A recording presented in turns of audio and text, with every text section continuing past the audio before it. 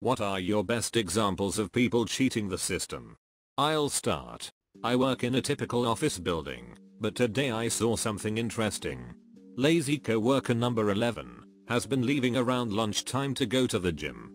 Except I had to get something out of my car, and I saw her, in her workout clothes, eating out of a tub of fried chicken.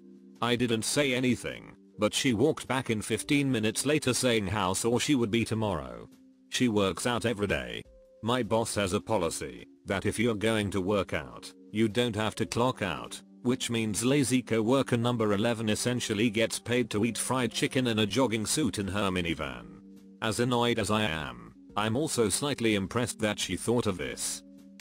So I work in the luggage claim department for a major airline. All day I get to hear customers yelling and complaining. What I did is borrow one of the wheelchairs from the airport and sit behind my desk all day long. Customers come in all angry, see me in the wheelchair, realize they are about to yell at a guy who is possibly crippled, and all of a sudden they turn into the nicest people. Physically my blood pressure has dropped, and in general I'm in a pretty good mood most of the time. My boss will often check the date modified on certain files on our server to see if I have updated or even opened a certain file recently. So, I have installed a changer utility that allows me to modify the date modified on any file. This comes in most handy when my boss wants to give me weekend assignments. I just come in on Monday morning and change the date modified to Saturday night, and he thinks I was actually doing something for work on Saturday night. I've actually received a lot of kudos for this. I don't feel bad though, because my boss is a huge donkhead. This is one of the best ones here. That's gaming the system, but without stealing or whatever else so many of the others have. This is in the spirit of the tracksuit / bucket of chicken lady. My wife and I were at a super fancy restaurant in New York City.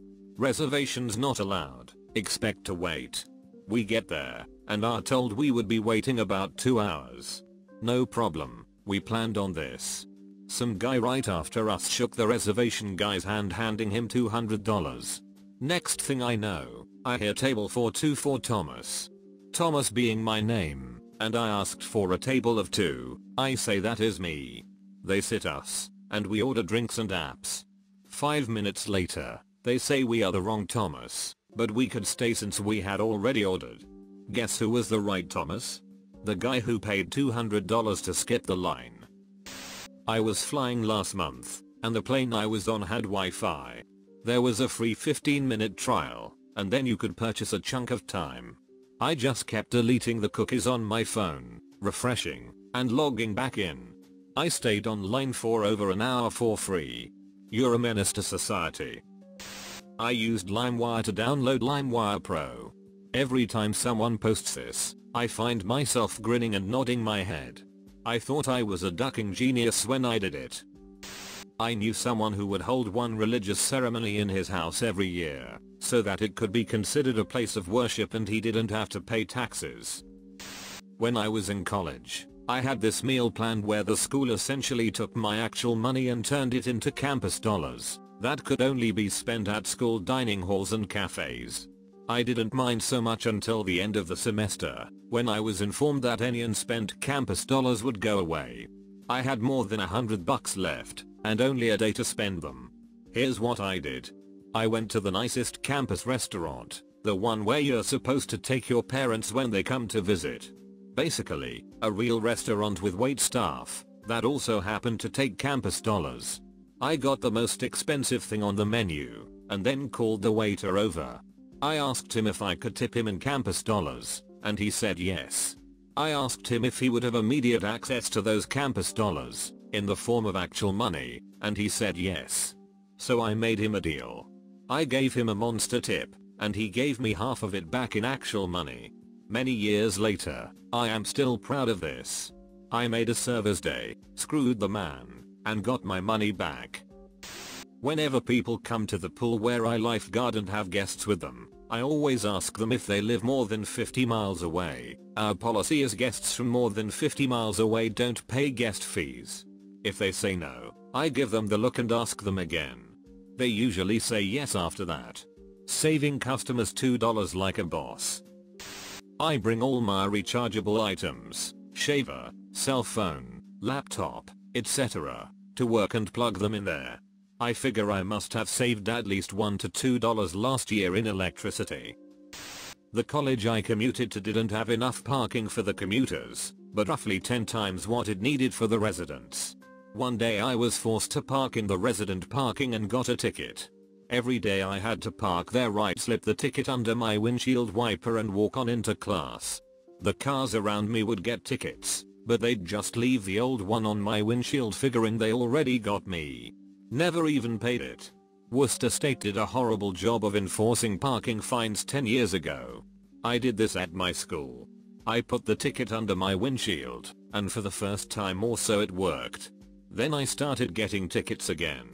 One day I sat outside, when I parked legally, and watched the parking guys do their thing. Turns out they mark the tires of the newly ticketed with chalk. It's genius, really. Who looks at their tires?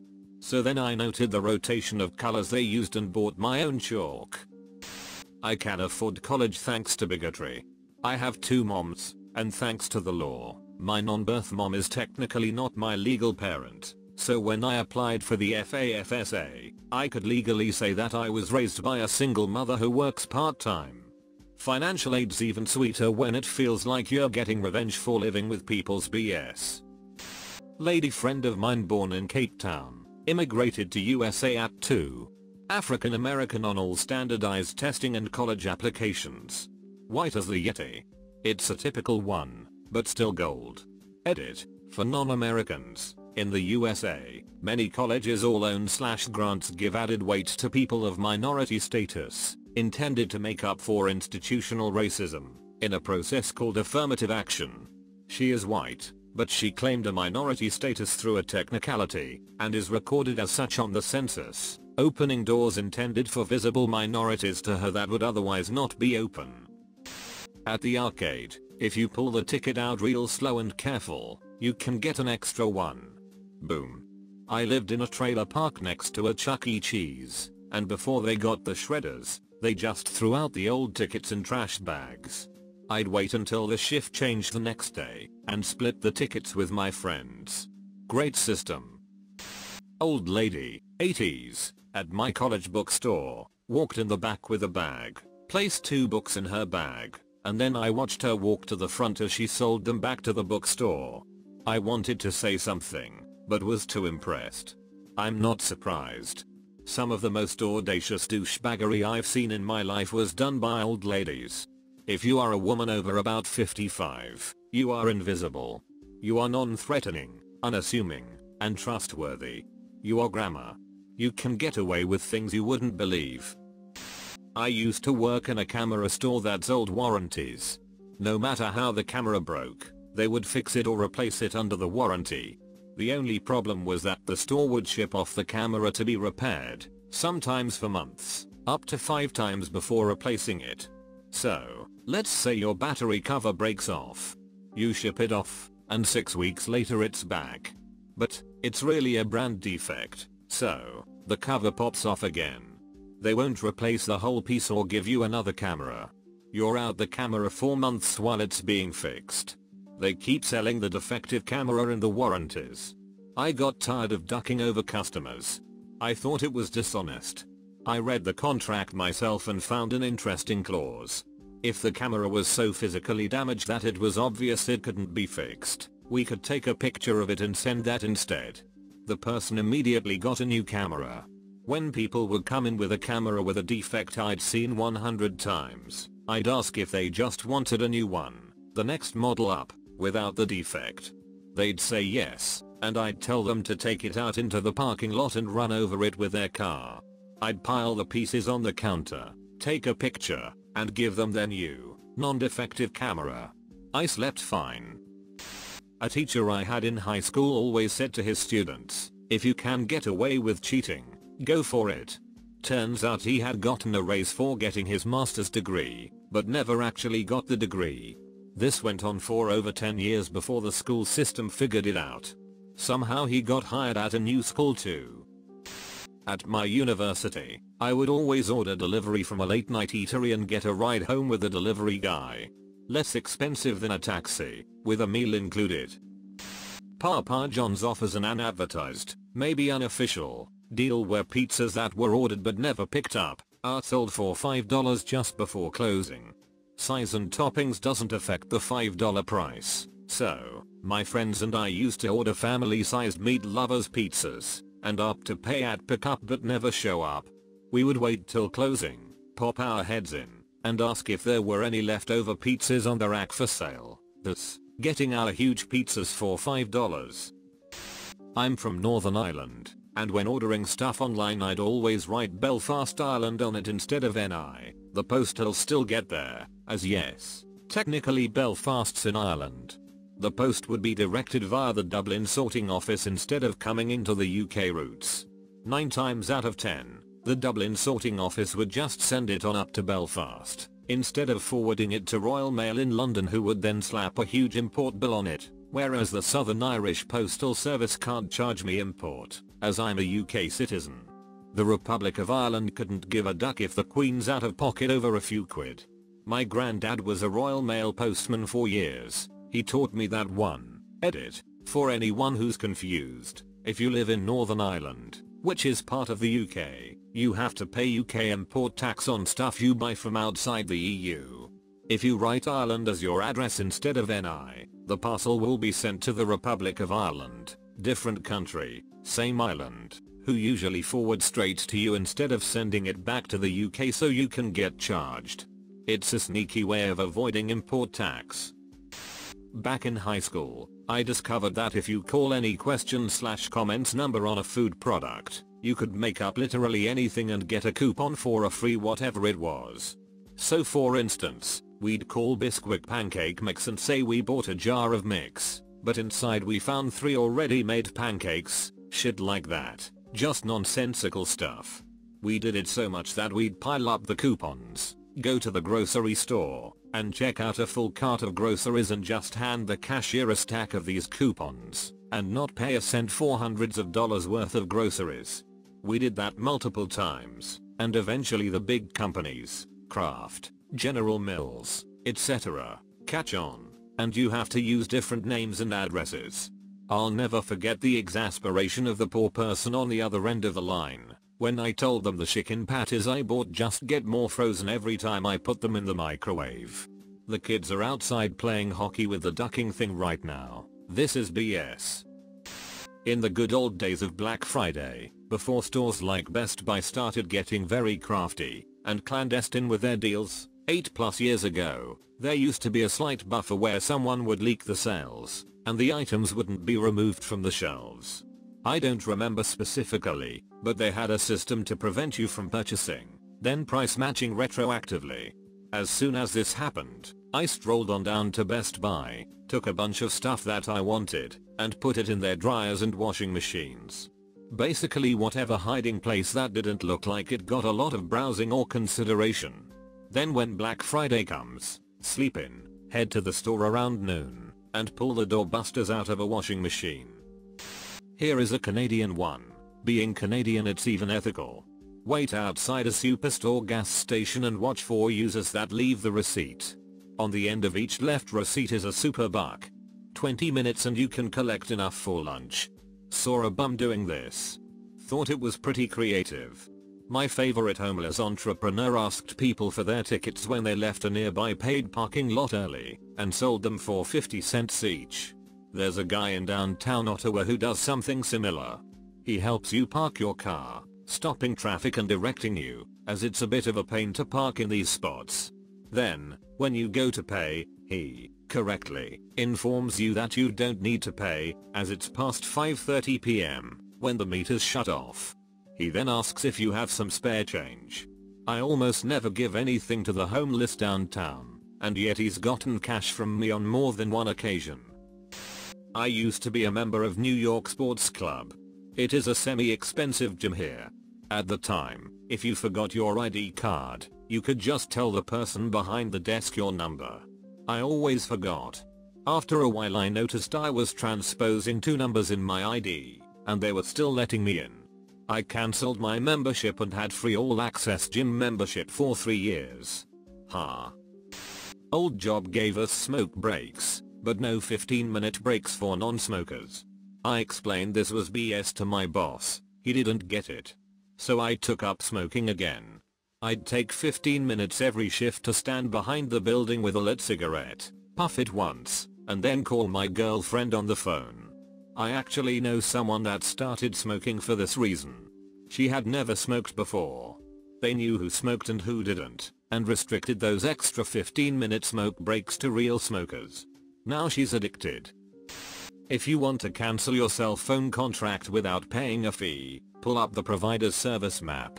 Find a huge hole in the map, like a desert out west. Look for a town name in that map. Tell them you're moving to Putzacha, Arizona, and you want to cancel because they don't provide service there. Boom. 3 times now. 3 times.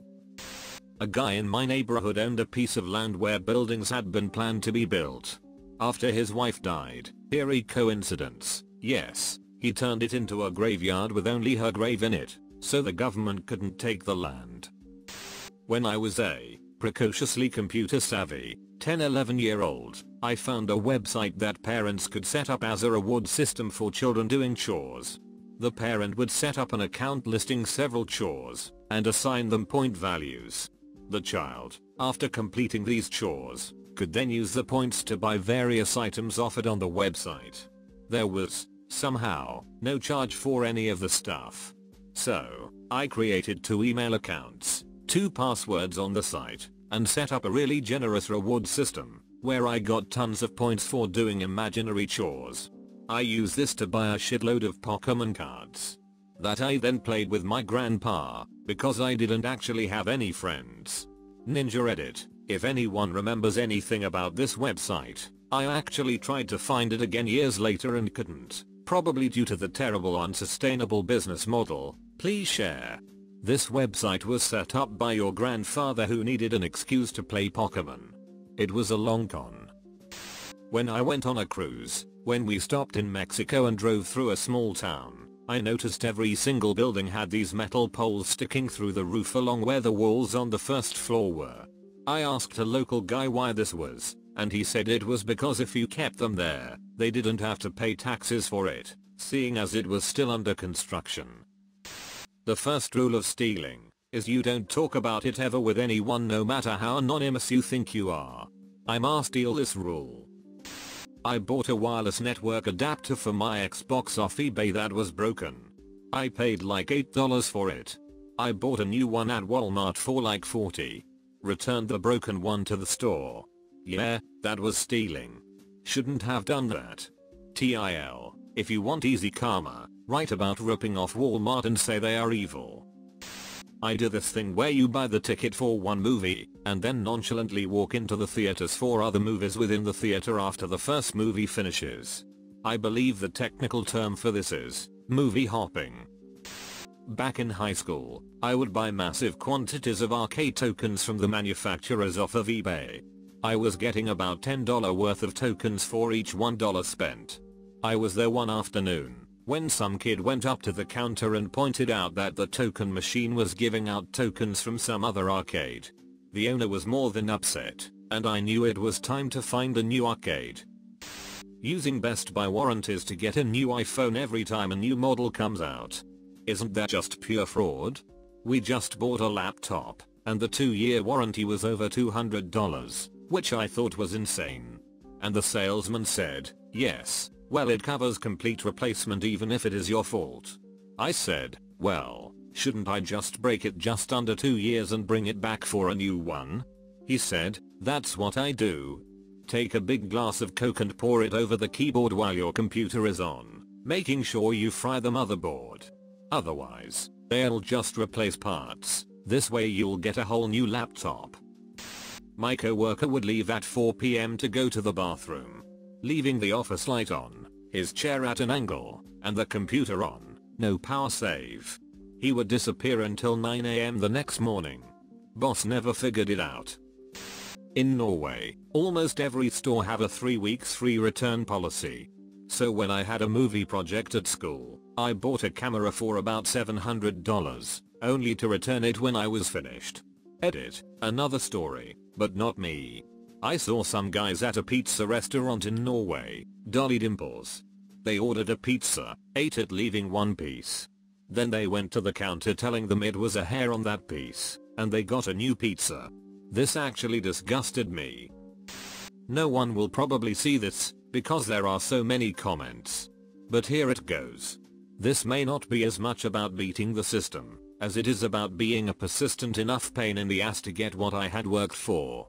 For length's sake, pertinent details only, a professor in my second college refused to grant me the credits for work I'd done in my previous school. Long story. She was supposed to, but because she was a big wig of sorts, no one challenged her in my behalf. My diploma was withheld on graduation day. The secretary smugly told me the dean was too busy to speak with me, and that I was out of luck. Now, I knew he was always on the office phone attached to the fax, so I took advantage of that. I went home, found all my original papers, 70 or 80-ish, and the moment his line went free, I began faxing the papers. One after the other, a never-ducking ending stream of documents. After sending the 40th or so paper, my mom's phone rang. Picked it up, and the secretary was almost in a panic. She said I was tying up the line. The dean approved my papers, and he said, "Can you just please stop, and come get your diploma?" Which I did. On my graduation day,